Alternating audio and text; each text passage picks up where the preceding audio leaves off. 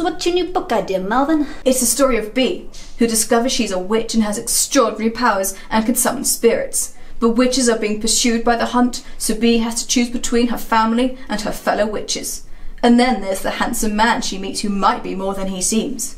There's swearing and death and war crimes and sexy scenes between Bee and Lars. So Bee, she's like 19, 20... She's 13. What? What? What?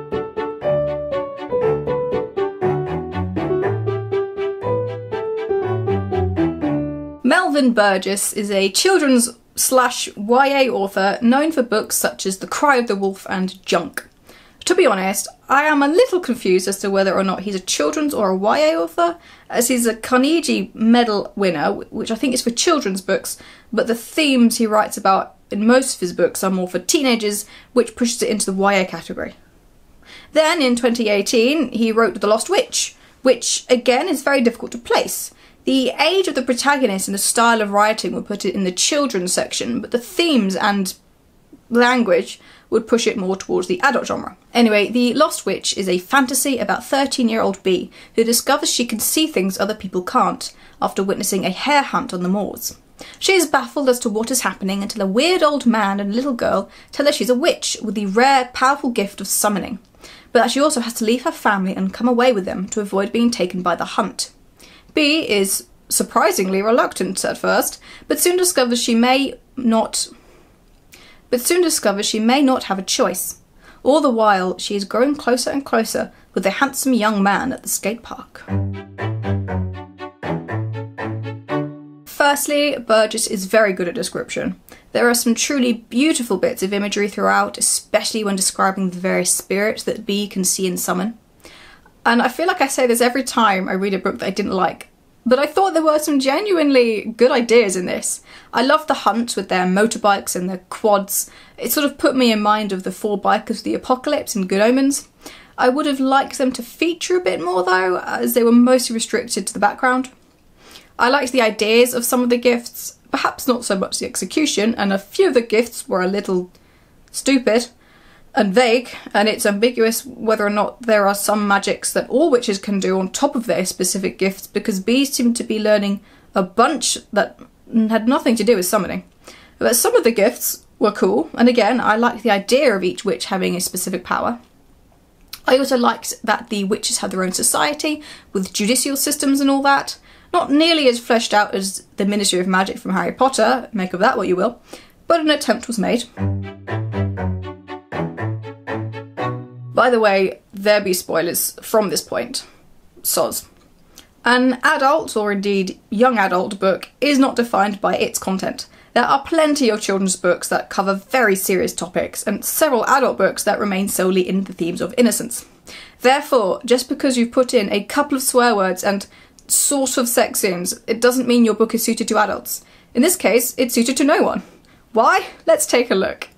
The tone is wrong. There's something overly sanitised about this writing. It reads like a children's book, as in the voice you put on when reading to kids. Slightly exaggerated in a safe way with exclamation marks and constantly telling us how the characters feel. Bee was shocked. Bee smiled. She loved this. A birthday treat. Bee was delighted already. To use one of my favourite clips. You can't just have your characters announce how they feel. That makes me feel angry! Also, you lose marks for using blah blah blah when a character isn't listening to what's being said. Following on, this book is all tell, no show. It's everywhere and annoying. Instead of telling us that Bee is too tender, too soft, and that inside Bee there beat a loving heart, show us. Also, show us more of the magic. Explaining it through dialogue is fine, but not enough of it is really shown or felt. It was all very distant, and it left me not really understanding half of their gifts. I mean, there's Bee with the power of Mary Sue, and Odie with the power of perpetual confusion. Sylvis has the power of rabbit hutches. Lars has the power of Disney princess, and Bee's dad with the power of beauty and nothing else. What else is there? The pacing is shot, everything happens so fast, but is also repeated far too often. There are long stretches of reported action with too much focus on unimportant details like food. Characters have the same mundane conversations about their emotions instead of feeling their emotions again and again and again. And I reckon at least 50% of Lars's dialogue is him yelling, We're in a war, man! A lot of this could have been cut out to make room for more actual action instead of reported action. Or even better, a proper ending. Characters were either dull or unlikable, or both. Despite being the main character and staying nearly entirely within her head, we learn next to nothing about Bee.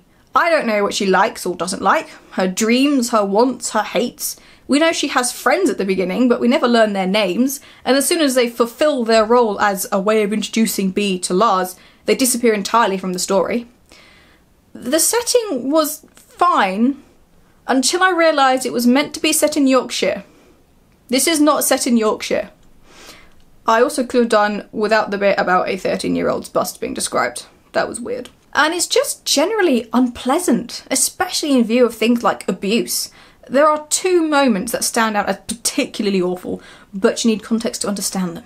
Bee is a witch, but her family think she's insane, so take her to the doctors.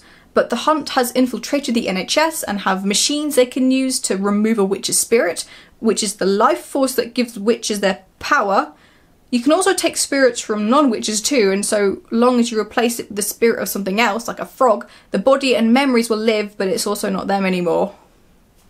They're also called golems. And then there's one character who's more like the mythological golem from like Jewish mythology, in that he's made of clay. I don't know, it is weird and ill-explained. Lars, the boy from the skate park, who's like 17 or something, turns up as a surprise villain, so Bee summons an entire forest, as you do. Lars reveals himself to be a double agent and actually a good guy and smuggles her out of the hospital. He takes her away and she goes surprisingly willingly despite so much reluctance before. He trains her to be a soldier and how to steal the spirits of traitor witches. Their relationship is pretty disturbing. He treats her like a child, acting goofy and singing and dressing up as Father Christmas at Christmas to leave presents on her bed. They're hiding away for like 2 years and all, and during that time he then starts shouting at her, swearing at her, hitting her, all the makings of an abusive relationship. I don't mind Burgess including this because it is meant to be abhorrent, but the tone just doesn't suit it. He also, and this is the squick bit, seduces her, and I mean I say seduce, she says no many times, both with her actions and her words, but he coerces her into relenting, so it is actually rape. It's pretty awful, but again, if you want to write a paedophilic rape scene into your adult book, fine. He turns out to be the actual villain after all, and is way older than he looks. And in a shocking twist, he is this nasty evil guy from years ago who everyone thought was dead. Bee escapes and is reunited with her family, though her mum is now a golem, and she has to face a witch trial for all of the innocent witches whose spirits she stole. The trial is awful. The jury is basically made up of her victims' families. She has to tell them everything that happened, then be told about her victims, after which this totally unbiased jury judge whether or not she is guilty or innocent. There's a prosecuting and a defending speaker, sort of lawyers I suppose, and the whole scene is just really horrible to read. But the thing that really upset me was that everyone describes her, a 15-year-old girl, as sleeping with the evil guy, even though it was rape. And then not even the good guys make this distinction. She is obviously found guilty, told everything is all her fault, and that she must never, ever forgive herself for all these horrible things that she did herself, clearly willingly, forgetting that she had been groomed and gaslit and kept away from all other people since the age of 13 by this guy, the evil guy everyone told her was dead, and that she did try to run away once during the first reaping of a witch spirit, but was brought back, so even if she did realise he was evil, she didn't have much of a choice. It just reeked of victim blaming, and there was no real justice. It was disgusting to read about, and awfully and shocking, and I hated it. Then the second thing, so her mum is a golem, but her spirit is still on Earth. It helps Bee to escape from Lars, but also attacks her because she's angry, leaving her bruised and alone in a ditch.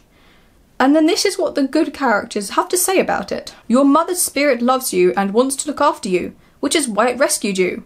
But it's angry at your crimes, which is why it beats you.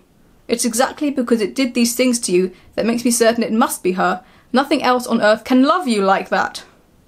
I don't care how much you try to explain it away, like, oh, her memories are still in her golem and the spirit isn't a full person. You cannot say she beat her daughter because she loves her. That's an awful thing to say. And finally, the ending was pretty lame. It got to the stage where I had about 20 pages left and B, who had pledged to return all of the spirits she had reaped to their bodies, assuming they weren't dead. She's barely achieved anything. I checked for a sequel, none. I thought, how are they going to wrap everything up in 20 pages?